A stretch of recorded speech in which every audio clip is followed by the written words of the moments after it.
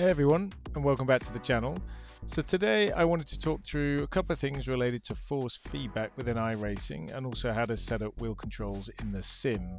Now recently iRacing made a couple of changes to the force feedback user interface, so we'll chat through those and we'll talk through kind of the setup from end to end. Now in this video I'll be demonstrating the setup using a Fanatec wheelbase, but just know in general what I talk through can be applied to any wheelbase at any force feedback level that you're running. Most modern wheelbases now come with software that will allow you to finely tune the force feedback for the particular sim that you're running and potentially even the particular car that you're running inside a particular sim. Now, it's possible to sink hours into the profiles to try to dial in a specific feel for each car, and if you have the time and some experience with what the car should feel like in the sim, fantastic. You can get it tuned exactly to your liking. However, if you're like me and you prefer to start with something and work from there, my recommendation is to hit the support forums for your wheelbase and see what pre-developed profiles exist and try a couple of them out. If you land on a set that suits you, fantastic. Get them saved somewhere, and then that can form the baseline for the force feedback that you're going to work with within iRacing. If you don't have a Fanatec direct drive wheelbase, feel free to skip over this section. What I'm going to talk through is how I find, install, and then configure the custom force feedback profiles that I currently use. Over the years, I've tried different profiles. Some I've built myself, some I've taken directly from Fanatec. My current solution is to use a set of profiles by a guy called Maurice, who is active on the Fanatec forums. Now, Maurice actually builds per car profiles for all cars in iRacing and a bunch of the other sims, which is awesome. I prefer a slightly simpler approach where I have a single force feedback profile per car type. So I have one for GT3s, one for prototypes, etc. So let me just show you from a Fanatec perspective where you can find those profiles. So I'm just here in the Fanatec forum. Now, if I scroll right to the bottom, you can see that Fanatec actually share their own profiles for the different racing games, which is great. iRacing is right here. It's a pretty good starting point if you have nothing else. But if you want to find the ones that Maurice puts together, you're going to want to head to Fanalab, as that is the software that they're compatible with. And then if you head into share your favorite profiles, or indeed this top one, the current beta, you might have to search a little bit to find the most recent settings from Maurice, but he posts updated profiles in either of these two forum conversations, probably on a monthly basis or around the releases of an updated version of Fanlab. So once you've selected the force feedback profile you want, head over to Fanlab, head over to Game Profile, import it, so then it appears in this list. I'm not going to show you how to do that. There's tons of great instructions online. There's lots of good support in the Fanatec forums, so I'll leave that with you. But once you do have the profile imported, you should see it in this list. We will look at my GT3 profile as an example. So I'll select it here. I'll then click load to make sure it's loaded into Fanlab. I'll then head over to the tuning menu. And in here, this is where you can make those fine force feedback adjustments if you want to. I'm very happy with how this profile feels right off the bat, so I didn't make any adjustments other than to this one slider here, the force feedback strength. It was set between 60 and 70% when I imported the profile for the first time, but I pushed this all the way up to 100%, and I would recommend doing this for any wheelbase that you might be using. Now, the reason is not to make the wheelbase incredibly hard to turn, but it's just to simplify where you're going to set the strength for the force feedback within your setup. For me, I prefer doing all of that within iRacing, within the sim itself. You don't have to. You could absolutely set force feedback strength here and or in iRacing, but I just think it's a much simpler solution if you have the wheelbase set to 100% and then you do all of the strength configuration within the sim itself. So once you're happy with the baseline feel of the force feedback and you've selected a profile and loaded it into your wheelbase software, the next step is to jump into the sim, and that's where we're going to make some final adjustments.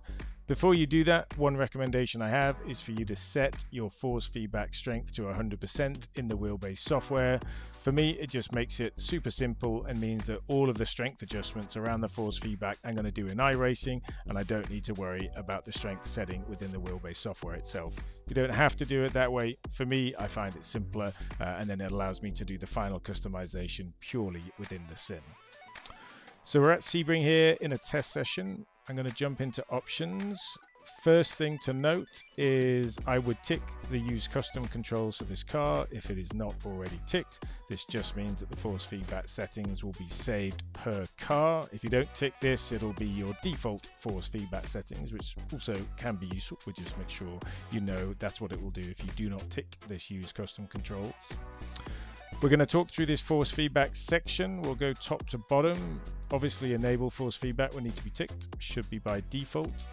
Use linear mode. You want this ticked if you're using a direct drive wheel. The only times you would have this unticked would be if you're using a belt or a gear driven wheel, and the help box at the bottom can talk you through that. Reduce force when parked. I like to have this ticked. It just makes the wheel easier to turn either at slow speeds or whilst you're in the pit lane, which can be handy. And then these next three sliders are kind of the key ones when it comes to the force feedback settings within iRacing. The first one here, max force. Yours might say strength, and if you left click on it, you can toggle between the two. I like to leave mine on max force. This is the primary strength slider. So the more you move the slider to the right, the heavier the wheel is going to feel, and the more you move the wheel to the slider to the left, the lighter the wheel will feel. For the first run, as you're setting it up, I recommend just kind of moving it right out to the left, so you're not going to do a test with a super heavy wheel the first time you go out.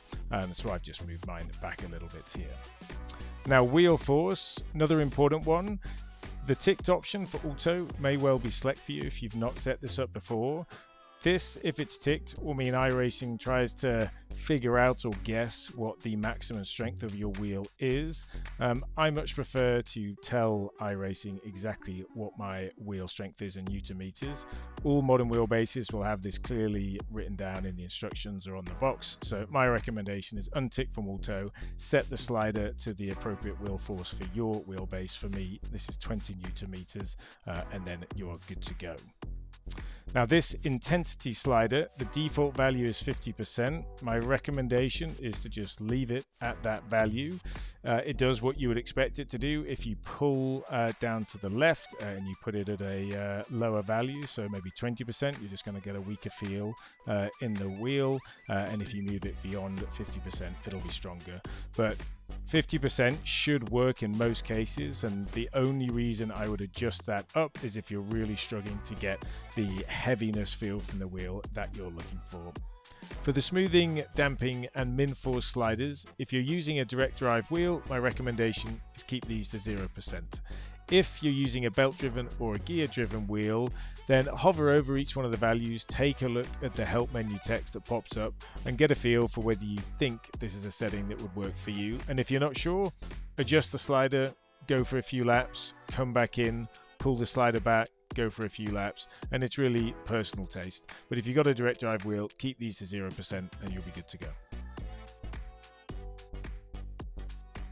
The final step in the process is to set the force feedback strength for this particular car, and there's a couple of ways we can do that.